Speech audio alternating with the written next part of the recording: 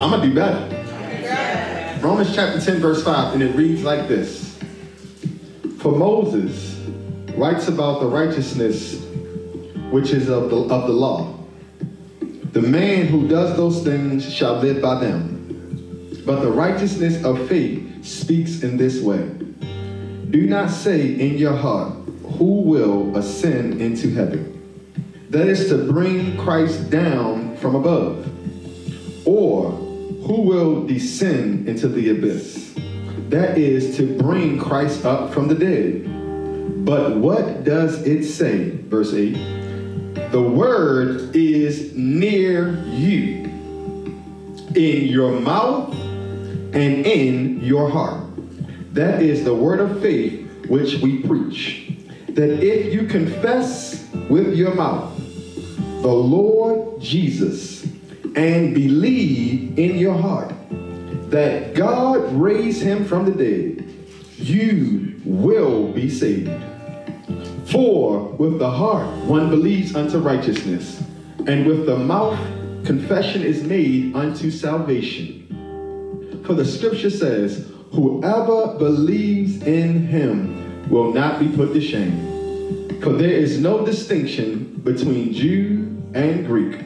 For the same Lord over all is rich to all who call upon his name.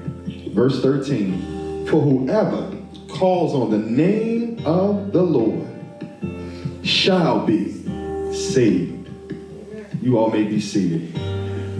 Father in heaven, in Jesus' name, as we go into this new sermon series entitled Becoming a Better Believer, help us to understand that believing is more than just words.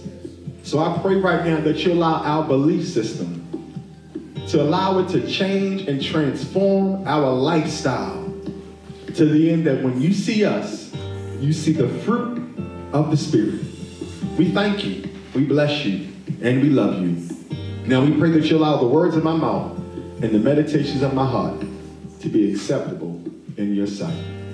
In Jesus' name, we all said amen. Amen. Becoming a better believer. Part one of our sermon series, for those who are taking notes, I'm going to take my time, amen, is a better relationship. Thank you, God. A better relationship. Family, no matter where you live, what you do, there's one thing you all have in common, is that you will go through life establishing relationships. I know many of you all say, well, Pastor, I don't have good relationships. And just because they're not good doesn't mean it's not a relationship. Some of us were raised in environments where we weren't taught how to conduct ourselves in relationships. Truth be told, some of the older generations, I found out that some of y'all parents never even told you, I love you, or kissed you. Unless something happened where you got scolded, that was the only time you got undivided attention. But how many people know that just because you were raised in that environment doesn't mean it was right? There are some relationships that are toxic. And they are so toxic that you've been living with them so long that now that you finally get something healthy, you look at it strange. Come on. You're so used to being told what you're not, that now somebody tell you what you are, you think they got an ulterior motive. Yeah. And now because you have a hard time having relationship with people, it is now flowed over into your spiritual relationship with God. Can I preach? In relationships, you realize that there are three things that every relationship needs. Say three things. Three things. The first thing that every relationship needs is communication. You can't be in a relationship and not know how to express yourself. Communication is important because growing up, some relationships were toxic because you were told as a child that you ought to be seen And not heard. and not heard. But my question with that is, if you can see me, I have a mouth, I can talk, why you don't want to listen to me? Come on. And then you get mad when you want to come and talk to me, and I don't have nothing to say. Well. So now you see how communication is important in your personal life. Why? Why? Because personally, in order to build with anybody, you got to be able to talk to somebody. Nobody wants to be in a relationship with somebody that don't talk. Fellas, women, they are emotional creatures. Amen. Yes. Emotional creatures like to talk. Amen, somebody? So fellas, we must be relational and have what I would call emotional intelligence. To be able to listen, receive, and respond to what's being communicated to us. Jesus. So if you're not able to do that, your relationships will suffer. Some of us don't know how to do it because we weren't taught, we were told. I'm going to get back to that. So we identify that I got to work on my communication skills. In the older generation, sometimes when they were mad at you, when you did something wrong, they didn't talk to you.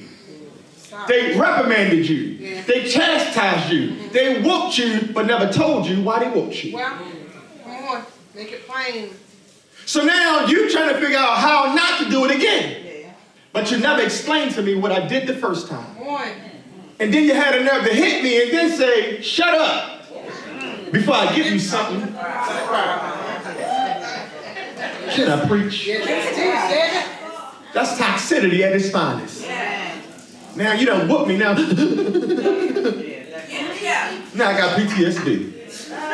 So now if you don't know how to communicate, you're going to have a hard time articulating your emotions. Because whether you know how to communicate or not, you know how to communicate or not. What you say something, and what you don't say also says something. Yes, it does. So in communication, well, how does this affect my spiritual life? Some people have bad relationships with their earthly father. And now they have a hard time hanging out with the heavenly Father. Because the earthly father is the first example of what a relationship looks like with a father. So you're telling me I have a hard time hanging out with the one that I see. And now you're telling me to trust in, believe in, follow somebody that I don't see. So now as a Christian, communication is simply prayer. Somebody say prayer. Prayer. Prayer is simply talking to God. And if you want to have a better relationship with God as a believer, you got to know how to talk to God. And communication, nobody wants to only communicate when things are going good. The best communication is when things go awry. And I believe that the reason my marriage is strong is because we do a whole lot of communicating. I thought her being a truck driver was the worst thing that happened. I ain't gonna never see my wife. My baby left me. But with her job and my job, we talk for hours, literally. So now you identify where there's no communication, there can't be my second component. Number two is no trust. Can I preach? So you want to, because you can't trust what you don't understand. And I don't understand if you don't tell me. So if you don't tell me, I don't know. Ladies, men are not mind readers. And you could think we're a mind reader, but you could tell us, show us, and we still ain't gonna know. And we gonna still say what you say. Can I get an amen, fellas? So I think it's very unfair. Extremely unfair. Testify, sir. To expect me to read your mind when I can't remember when you said it. Trust is important. Why? It has to be a part of the foundation of any healthy relationship. Yes, come on. You can't have a healthy relationship with insecurity. Because what happens is insecurity normally kicks in when confidence shows up. Because a person that's insecure will see confidence as cockiness. And a person that's insecure, they'll like to make you feel small to make them feel big. Come on, preach. Come on. Relationships. I want to trust. I want to make sure that I trust that what you say is true. Why? Because in this season, you got to learn how to evaluate all relationships. Say relationships. Relationship. Why? Because if a relationship is unhealthy, how can you trust it? Y'all buying cars, we getting new cars, and I tell everybody, I got a brand new Tesla for y'all right now. You get a car, you get a car, you get a car. But none of them have been test driven. Oh, wow. Look, she's out with them no more. I was going to get that. Thank you, though, but it's the thought that counts. Why? Because you can't trust what's never been tested. Hey, come on. So you can't say you got a good marriage if you ain't never been through nothing. Wow. You can't say that y'all are tight like that until something happens where you find out how tight you really are. Come on. And you can't build on something that you can't trust. So sometimes in order to trust it, you got to work on communicating to get a better understanding. And the reason some of y'all can't trust God Well, come on, break it is down. because you have not spent time learning about it. Because in a relationship, how do I expect you to delight in me when you don't even know me? I can't expect you to trust God when you don't know him. You don't understand his principles, his precepts, or his ways. So how can you put your trust in a God that you don't see if you don't spend time getting to know him? Last but not least, you want to make sure that you got respect. Somebody say respect. Those are three components that every relationship must have. You got to have some communication, you got to have some trust, and you got to have some respect. There's so many more things that you do need, but I promise you, if you get those three things right, it'll make your marriage a whole lot stronger. It'll make your relationship a whole lot stronger. It'll make your life a whole lot stronger. Why? Because you don't want to only focus on the relationship with God. Let's talk about the relationship with you. I know y'all was thinking about everybody else. You were pointing at everybody, lottie-dottie, and everybody. But my question is, do you communicate with you? Do you trust you? Do you respect you? Come on, sir. The relationship with yourself is the one that many people overlook. I know that I'm right because you treat other people better than you treat yourself. So here today in our text, I'm gonna go ahead and get to the text because y'all ain't liking me no more now, is that we see it was written by Paul. Paul was writing to the church in Rome, letting them know that they needed to get some stuff in order. He was teaching them about the past and the future. They were in the place where they were still dealing with the law. He understood that he was very well versed. He could speak several languages, but he made sure he broke down salvation so simple. Rome was a cool place, but it was also a rough, ratchet, and ungodly place. The Jews have established customs and traditions, and they were additions according to God's law. They tried to become righteous by doing everything right. The only way we could be righteous is by doing everything right as if we were perfect and we've never sinned. I'm not talking about you doing your best. I'm talking about not one single sin. I know somebody thinking in the back, well, why did God give them rules in the Old Testament if he knew we would break them? Galatians chapter 3, verse 9 answers your question, Miss Angie. Verse 19 says, what purpose then does the law serve? It was added because of transgressions, till the seed, Jesus, till the seed should come to whom the promise was made. And it was appointed through angels by the hand of a mediator. God used the law to set the stage for Jesus. Pay attention, pay attention. They would take animals and they would sacrifice the lambs. They would sacrifice them. But Jesus was the ultimate sacrifice. So we see here that God met the qualification. Jesus met the qualifications to pay the ultimate penalty for sin. So each year on the Day of Atonement, they would give a temporary solution for a permanent problem.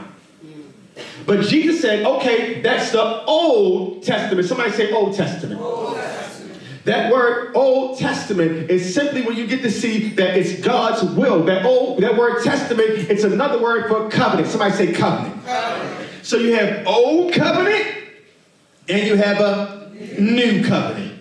So they were struggling because they were trying to live under the New Covenant while still trying to appease the law of the Old Covenant. So now they were confused. So Paul was letting them know, he says, listen, I need y'all to understand that you don't have to keep giving sacrifice no more. Because you keep thinking you do me a favor by killing an animal. No, I'm going to kill my son, the Lamb of God, and he's going to be the ultimate sacrifice. So now I don't desire burnt offerings no more. Don't do that. He says, what I do desire is a living offering. What do you mean? It's an offering, a sacrifice. He says, offer yourself up as a living sacrifice. Then he tells you expectation, holy and acceptable. So don't just offer me any old thing, but work on yourself. Because I'm going to give you the tools that you need to get yourself together. Why? Because I need to make sure that we have a healthy relationship. So now it says in verse 11, it says, and every priest standing, ministering daily and the offerings repeatedly in the same sacrifice, which can never take away sin. But this man, after he had offered his own one sacrifice for sins forever, he sat down at the right hand of God, and from that time, waiting until his enemies are made his footstool, for by one offering, he has a perfect and forever who those who are being sanctified. Somebody say sanctified. Sanctified. Verse 15, but the Holy Spirit also witnessed to us. For after he had said before, this is the covenant that I will make with them after those days, saying, the Lord, I will put my law into their hearts and into their minds, and I will write them. Then he adds, their sins and their lawless deeds I will remember no more. Now where there is remission of these, there is no longer an offering for sin. What that mean, Pastor? Jesus came to offer his body on the cross for us as a sacrifice completely acceptable to God, which gives us good news. And by living like this, we are now pleased by God's sacrifice through Jesus. So now that we accept his full sacrifice, that's how we receive, somebody say salvation. Salvation. So now we see there's three things we're going to see. Number one, say the confession of our faith.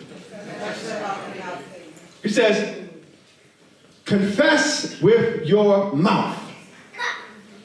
Confess with your mouth. So you're telling me what I say is very, very critical.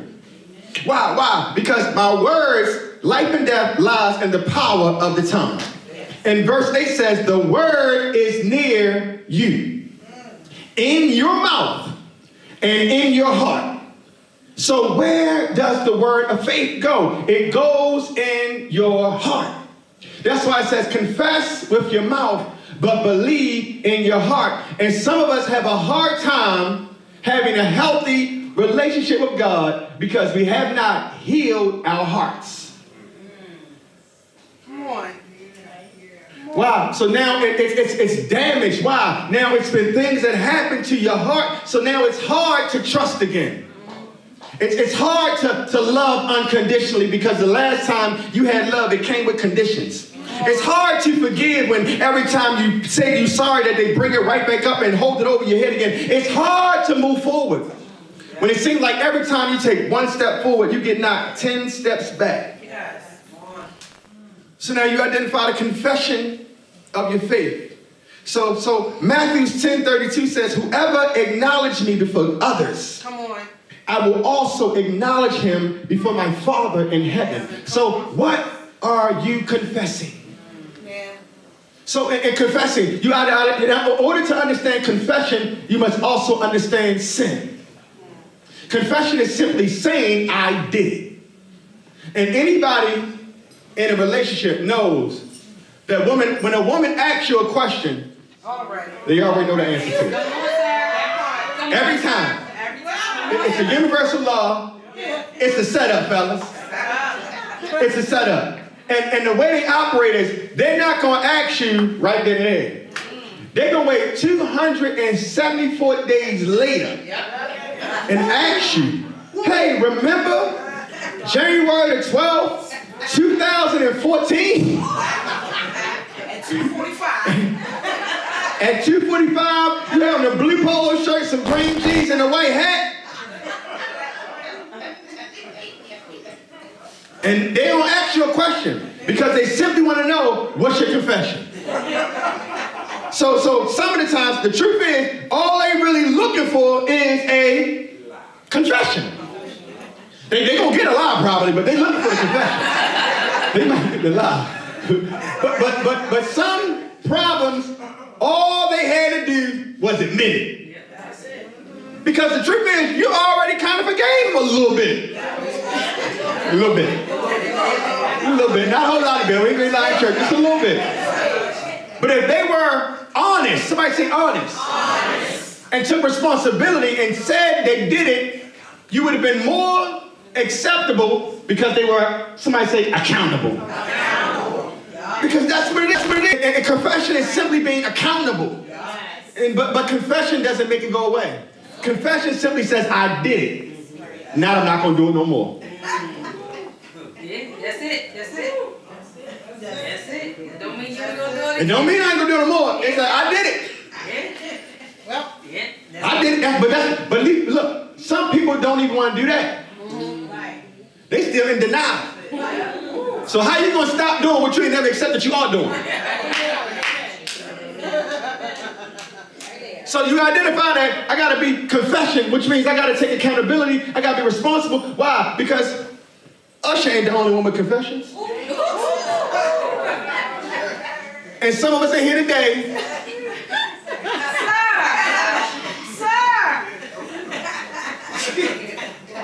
But say good news. I got to give y'all some good news. Y'all needed that. You notice when you go watch certain shows, the Catholics, they go into a box called confessional. And they go and they talk to another brother who is just as flawed as me. And all they doing is listening, ear hustling. And they're confessing to someone who does not have the power to forgive sin. There was 3 preachers. They went on a retreat. And they said, all right, what we going to do here? He said, this is where we're going to go as preachers. We're going to relax. And we're going to let our head down. We're going to get comfortable. Because, you know, as a preacher, we always got to keep ourselves, stand up. We got to be on point. We got to be mindful. So we're going to open this up to share. Do anybody have any confessions to make? One priest says, you know what? I'm going to confess. I got a gambling problem. I play the lottery. I play the horseshoe. I bet the horseshoe. I'll be at the Live. I go to Dover, Delaware. I got to be at the horse track. I'll be up at Park Heights, Pimlico. I even do sports betting now. I got problems, right? I got problems. I got right here on my phone right now. He said, oh, you got a problem? I said, oh. The other one said, oh, you? We got children church, right? Hallelujah. The other one says, man, I can't stop watching those movies. Those movies. I can't help myself. They just keep calling me. I've been trying to watch something else, but I always find myself hitting that button. I just can't stop. And he says, ooh. One preacher, third preacher leaned back in his chair and said, my God. like gambling. You like those movies. And you be watching all kinds of stuff. Amen, somebody. Amen. He said, well, let me tell y'all my confession. Mine is gossiping. And I can't wait to get back to church. Because I'm going to tell everybody about you watching them movies and you gambling. I say all that to say, you got to be careful who you confess your sins to. The Bible says confess your sins one to another. So that you may be healed. So you can't keep confessing to people that's hurting you. Come on. Can I use my brother for example? We've been rolling for a long time. Jesus. And it's a strong time. And we talk, we confess. We don't sit there and sugarcoat nothing, and we don't hide, and I don't put my preacher hat on, and I don't act like I got it all together, and I ain't never make no mistake. So guess why? We can confess. Why? Because it's a comfortable space, because we can confide. Yeah. Stop confessing to people who want to see you, who want to keep uncovering you. Come on. Right? Because confession is, the purpose of confession is not to uncover you. The purpose of confession is for correction. And it takes a strong person to be mature enough to acknowledge where they're falling short. Come on. But you can never be forgiven for a sin you never confess. Come on, sir. Come on. The Bible says, Get us Bibles. Come on. come on with that Bible. Y'all, I'm working on y'all. Let's slow this. The Bible says, Come on with that Bible. 1 John chapter 1 and 9, if you confess your sins, if you confess your sins, he is faithful and just to forgive you and to cleanse you from all unrighteousness. But if you don't confess your sins, how can he forgive you? And how can he clean you? Come on. God won't take you out of what you never acknowledge that you're in. Come on. So upon the confession of your faith, I gotta say I need help. I'm an addiction counselor. Y'all know that, right? First thing I do, first time I meet you, out of the first statement out of your mouth, I know if you're gonna make it or not. Because if the first thing you start doing is talking about everything but what you're doing, you ain't ready yet. So you got to take accountability, because you say, well, my family this and my this and my that. No. You have a choice. Somebody say choice. Somebody say free will. And that's what Paul was teaching them. He says y'all got choice and y'all got free will. But you got to make sure that if you're confessing it with your mouth and believing in your heart, it should match in your feet. It should match in your feet. Wow. Come on, sir. It should match. Right? Because he says if you live in it, if you say you live in it, you should see the fruit. Amen. Right? Because a lot of them were living the law. They were doing it for the look. But he was letting them know it's not about a look, it's a lifestyle. Yes. Not a look, it's a lifestyle. Because he says they had the form of godliness, Come on. but denying its power. So it lets us know that you got to be mindful of what you confess. Because if you say Jesus is Lord, it should change your lifestyle. Yes. Not just as Savior. Everybody gets to know him as Savior, but not everybody makes him the Lord. Amen. Because Savior means save me. Get me out of trouble. But Lord means I'm going to give you my life to live for. Now my hands is yours. My mind is yours. My heart is yours. All I have belong to you. Thank you, God. Yes. Philippians 2:11 says, and every tongue that acknowledge that Jesus Christ is Lord, to the glory of God the Father. So we got to be mindful that when we say he's Lord, we have to make him Lord. Because if you say you make him Lord, it should be some fruit. Why? Because I'm going to give y'all some words. Come on, somebody, write down salvation. Write that down. Write it down, salvation. Write down consecration. And I'm going to give them to you on Thursday in Bible study. We can get some vocabulary words. Put sanctification. And last but not least, justification. Yes. Amen. Come on, read it back to me. Come on. Salvation. Consecration. Sanctification. Justification. Right. Y'all got them? So when you, and let me give y'all one more. Conversion. Oh, yeah. Study these words. Look them up. Because on Bible study, I'm going to make sure we're going to go over them. We're going to break them down so you can get an understanding. Because these are keys to a good relationship. Because if you have learned the Bible wrong, you're going to live the Bible wrong. Come on, sir. Come on, sir. Because they were learning the laws, but not understanding that it wasn't the law that could save them. Jesus fulfilled the law.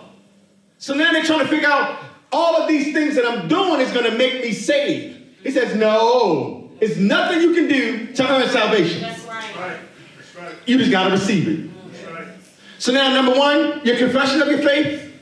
Number two, conversion of the heart. Because a lot of times we can do confession with our mouth, but there's no conversion in the heart. How do you know the difference, Pastor? Confession is saying I did it. Repentance, which means turning. That's the Greek word for metanoma, which means you must turn from it. That's why you hear the old saints say, Come on, Pastor. I'm going to go ahead, I'm on my way. Come on, sir. They would say things that were sounding good, but were scripturally unsound. Say it. Tell us, teach us. Let me get my testimony. God came and saved me. Picked me up. Turned me around. Placed my feet on solid. Pause. If he picks you up and he turns you around, you in the same spot we started. God 360 my life.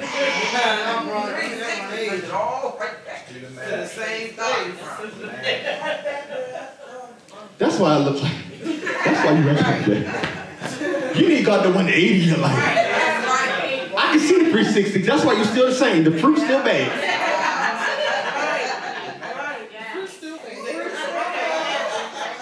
That's what makes sense. I knew it was something. It's the 360 that got you messed up. But repentance is 180, which means I'm turning from something to someone. Come on, come on. Amen. So you identify that I can't confess with my mouth, but never change in my heart. Because conversion doesn't happen in the mouth. It happens in your heart. And when you're truly converted as a Christian, it starts in your heart. That's why you got to be mindful of what you say out your mouth, because what's happening in your heart. Many times what you say out of your mouth is a clear indication there's something wrong with your heart. I ain't forgiving them. Heart messed up. I wish I would. Your heart, it's a heart posture. Because if you understand that you have been forgiven for a lot, you can forgive for a lot. And you think I let them go because they need to be let go? No, I let them go because he let me go. Because the truth of the matter is, if it had not have been For the Lord on my side. Come on, sir. Come on, sir. conversion of the heart. Sit down, y'all make me nervous for the village. Security. Conversion of the heart. So you have to ask God, God, convert my heart. The purpose of a converter, it takes something and converts it into something else. It could take air and turn it into gas. So it converts something. It changes it from one form to another form. So the reason you may not be able to give forgiveness is because you have not learned to receive forgiveness. That's why we say the scripture and we get it wrong and we love to say it as pressed down, shaken together, and running over. Shall men give unto my bosom? Go back a verse. He's not talking about money. Judge not, lest you be judged. He's talking about mercy. He's saying that if you give a little bit of mercy, you'll get a lot of bit of mercy. So check your measure of mercy. So he says, conversion of the heart. Ezekiel 36:26 says, and I will give you a new heart. A new spirit I will put within you. And I will remove the heart of stone from your flesh and give you a heart of flesh. That heart of stone, that's that cold heart. And nothing can get in, nothing can get out. And that stony heart, it normally starts as a child. Yes. And it starts off cold, but it turns into ice cold. Then it turns into stone cold, and then what happens? Nothing can penetrate it. Not at all. Come on, sir. And then when you finally let something hit it, and anything you know that's frozen, if you take a piece of ice and you drop it, it shatters. So then you go from a cold heart to a broken heart. Wow, Jesus. Come on, sir. And what is in your heart? The seat of your emotions. That's where your feelings, your mind, your will, your intellect is. And that's where your salvation, your foundation of your foundation is, because that's where your belief system is set up. And a lot of our belief system has been messed up, so now we can't even see God how God needs to be seen, because somebody done messed up our heart. So stop asking God to fix your heart and tell him to give you a new one. Because you're doing patchwork. I don't want to do patchwork, because patchwork is a temporary fix. I need to hurry up and keep going. Some of our heart we need to get some heart surgery. We need to settle down somewhere. We need to go to the pre-op. Pre-op means let you know what you need to work on. You can't eat, you can't do this, you can't do that. This is messed up, this messed up, and then you get surgery. And then after you go through surgery, then you got to go through recovery. And so stop taking that broken heart, trying to get everybody else to fix it.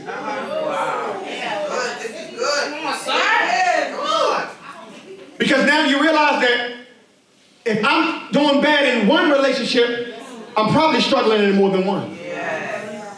So I got to start with the relationship with me. Say me. How do I treat me? If I treat me bad, I'm telling everybody else how I want to be treated. You think you treating other people good, that's not telling them that. That's just saying you a good person. How do you treat you? Because if you treat me better than you treat you, I'm not going to treat you better than you treat you.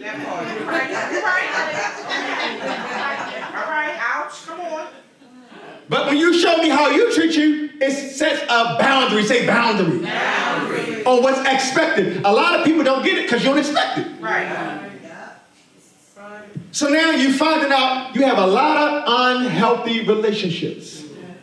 How you know it's unhealthy? We can't even have a disagreement without cussing and fussing. And it's something that you got to work on in your heart. It's a hard thing. Why you get defensive when somebody told you you was wrong? You were wrong. Eat it. Own it. Confess. You right. You are right. I am sorry. I'm going to work on it. Because nobody wants to build a relationship with somebody who don't do no wrong. There's nothing more discouraging in a marriage when you go to tell your spouse after you done finally mustered up the energy, prepared the conversation to go and say, hey, I want to talk. What do you want to talk about? Hey, I want to talk about something going on in our marriage. What's going on? Yeah, I don't feel like you're showing me enough attention. What you mean I ain't showing you enough? You already missed it. You already missed it. I've been cooking and cleaning and you missing it. Because I come home and I work 12 hours and you're missing it. And I make sure you got food every day, you're missing it. You got to open up your heart to hear with more than your ears. Because it takes a strong person to open up their heart and share. So when they open up, learn how to open up your ears and receive what they're saying. And after you listen, then respond. Conversion of the heart, conversion of the heart. Acts 3:19, it says, repent, therefore, and turn back, that your sins may be blotted out. Now we're talking about the sin thing again. Now that's what affects your relationship with God. It separates us. It draws space. But he's saying, you don't have to keep that space there. Confess with your mouth, believe in your heart. What do that mean? It says, repent. Say, God, I'm sorry, and come on back. He's not saying you got to stay up there. He says, but you got to be honest enough to repent. You can't say you repent and stay there. But then he goes, and what I love about God is this. He says, after you confess and repent, he'll forgive you and he'll remember them no more. So why people be saying, Christians, let me go to Christians. I can't worry about people. Christians be saying, I can forgive. I wouldn't forget either. I keep reminding myself every time something happens. You keep trying to remember what he's trying to forget. Make that make sense. But you may not forget what happened, right? But you can't forget the consequences. Why? Because mercy says, listen, that should have happened. That would have happened. And it could have happened. But because of me, it didn't happen. So, and forgiveness, you got to be willing to let it all the way go.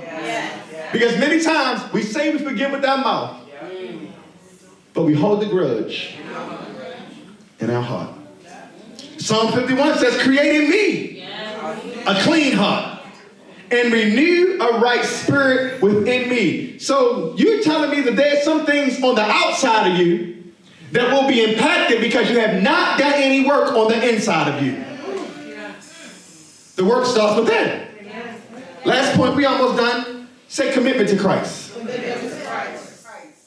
Commitment to Christ.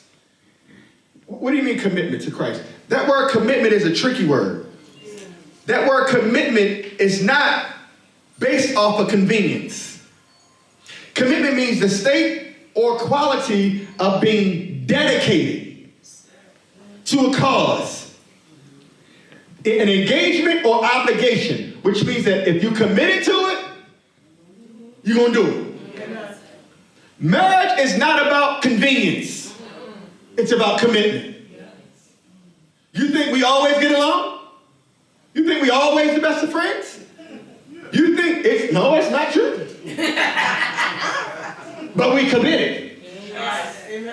That's the difference. Because commitment is not based off of convenience, and some people only want to serve Christ when it's convenient for them. How do you know the difference? Convenience just save you. Commitment is Lord. So I don't want him just to save me. I want to live for him after he saved me. So in doing that, you got to say, am I committed to Christ? Commitment changes your life. That's right. That's right. So when you identify, I'm committed, there's something, when I'm committed in my marriage, there's some things that I just don't do because I'm a married man. That's right. That's right. Fellas, I'm not coming out. I'm not hanging out all night long. That's right. I'm not. That's right. Because when I get cold at night, y'all ain't going to keep me warm. Amen? And if you wanted to, I wouldn't want you to anyway. Hallelujah. I'm going to want my wife. That's right. That's right.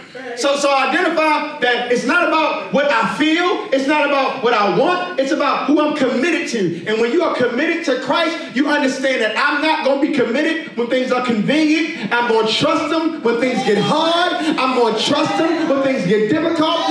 Even when I don't see it, I'm going to keep praying for it. Even when I don't see it, I'm going to keep believing. Even when I don't see it, I'm going to keep on trusting. Why? Because the Bible says, be not weary in your well-doing, for in due season you shall reap if you faint not. Is there anybody here that made up your mind that I'm going to keep on pushing, I'm going to keep on pressing, and I will not faint not? Why? Because I made up my mind that I'm going to trust in Jesus. And the old hymn writer said it like this: "'Tis so sweet to trust in Jesus, just to take him at his word." So a commitment. So now I want you to really identify, what does my relationship look like? Why? Because many times we say we're believers, but can you see the believer?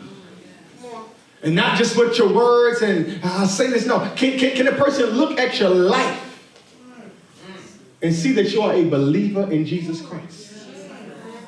Why? Because during that time, they were always intentional about trying to look saved. But being saved is not a look.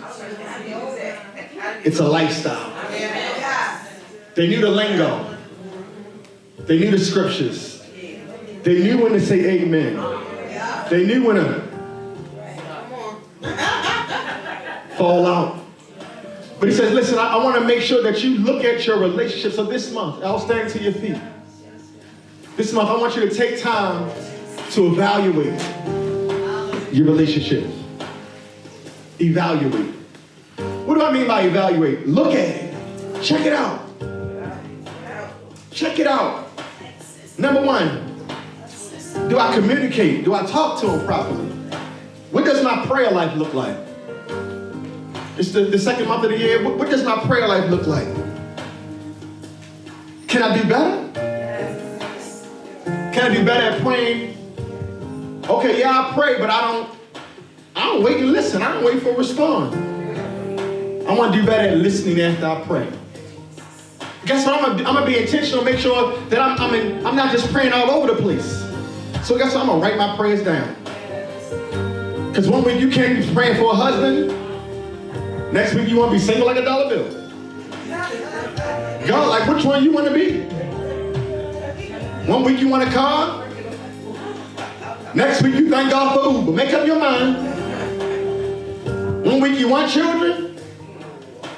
Then you babysitted the Austin kids and decided, you know what, that's not a good idea. I'm going to go get me a dog.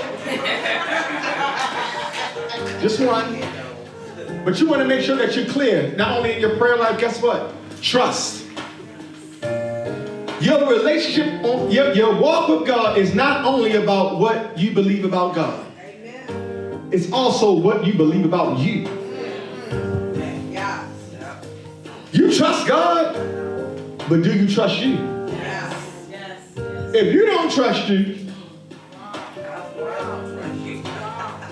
you don't even trust yourself. Why would you think he's going to trust you?